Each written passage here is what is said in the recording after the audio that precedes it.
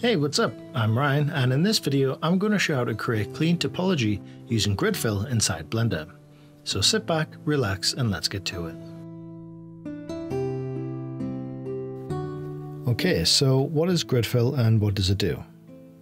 Well, when you have gaps and holes in your mesh, you want to fill them using the fill feature. Now, fill on its own can be pretty useful, but grid fill, for me at least, is a far better feature. So let me show you what they do. So we have two cubes here, and I've removed the top part of their topology, giving us these holes.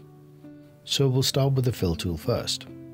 We'll select our cube and go into edit mode, and we'll change our selection type to edge selection. Now if we alt left click on one of these lines here, it will select the entire edge for us.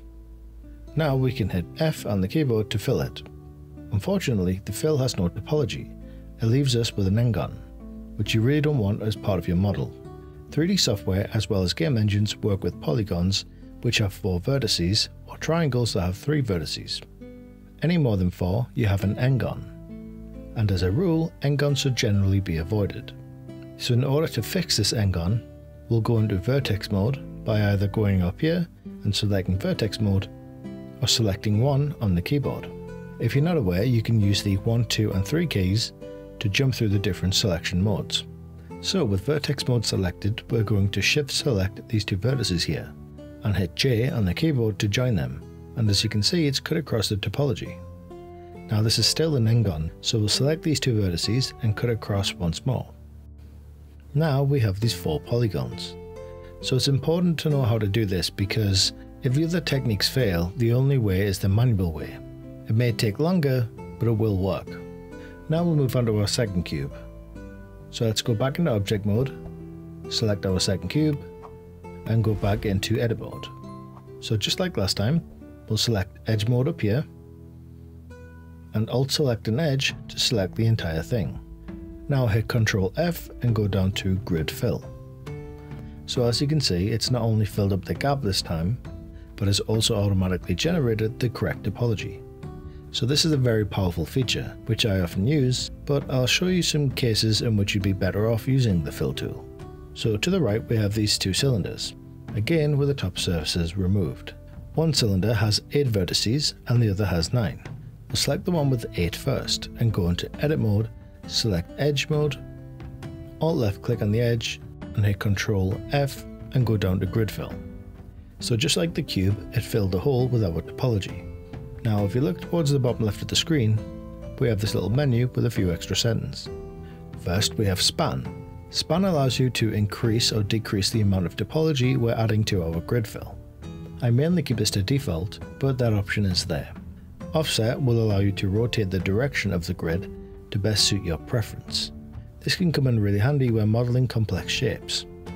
We also have symbol blending, which relaxes the grid. But if you like sharper lines, you can disable it.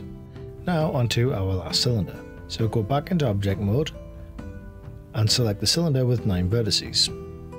So go into edit mode, select edge mode, alt left click on the edge and hit Ctrl F and go down to grid fill. So as you can see, nothing happened, and instead we got this error. The error is basically telling you that you need an equal amount of vertices to work with, so it basically can't work with odd numbers. So that's something to keep in mind.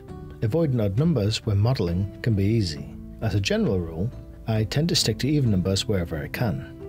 But if it's out of your control, you can use the fill method to fill a hole instead. So there are 2 fill types inside Blender. So the shortcut for fill without any topology is F, like we used on the first cube. But we also have Alt F, which can also be accessed through Ctrl F and going to fill. So as you can see, it's filled our hole with triangles instead of one large n-gon. In general, I try to avoid triangles as much as possible, but this feature can be pretty useful. Also, if we look towards the bottom left of the screen, we have this menu. So if we open it up, you can see that it says Beauty. If you enable it and disable it, it gives you an alternative way of laying out your topology. Hopefully you understand why all these methods exist and when best to use them. So if you found this video helpful, feel free to give it a like, and if you have any questions, leave a comment down below and I'll try and help you out. That's all from me, I'll see you around.